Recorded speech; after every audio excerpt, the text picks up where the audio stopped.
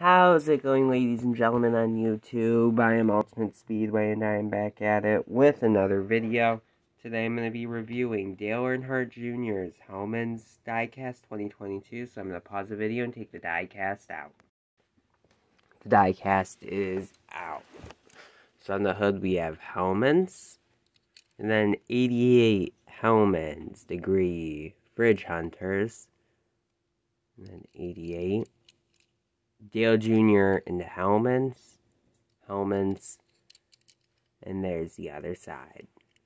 Overall, I really do love this diecast. It is great that Dale Earnhardt Jr. still runs the Xfinity series. Obviously, he doesn't have to. He chooses to. But I really do rate this diecast. I think that if you are an Xfinity collector, this is a must-get, just like every other year with all the Dale Jr. diecasts that we have gotten. Oh, I like that this year he was in the 88, obviously, with Sam Mayer running the 8. He didn't really have a choice.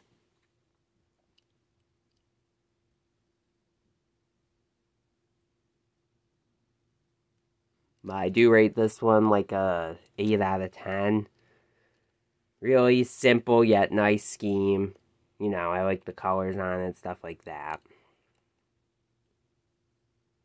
But his cars, man, what a season Junior Motorsports is having in the Xfinity. I think Noah Gregson's moving up the Cup. I think that Noah, Allgaier, and Barry are more than capable of potentially all three of them making it to Phoenix. Honestly, I would not be surprised if those three and AJ Allmendinger all made it to Phoenix. And Noah Gragson winning the championship. But he does need to work on his attitude, though.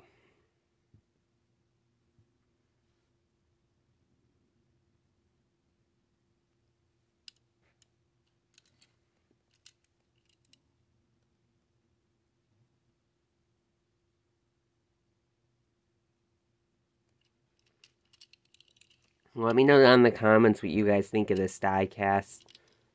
If you're picking this up from Plan B Sales or Circle B Diecast, be sure to use code ULTIMATE for $5 off shipping on orders $20, $30 or more on Plan B Sales or Circle B Diecast. That has changed. And as of always, comment, like, and subscribe. Hit that bell so you never miss a thing. I am Ultimate Speedway and I am signing out. Peace.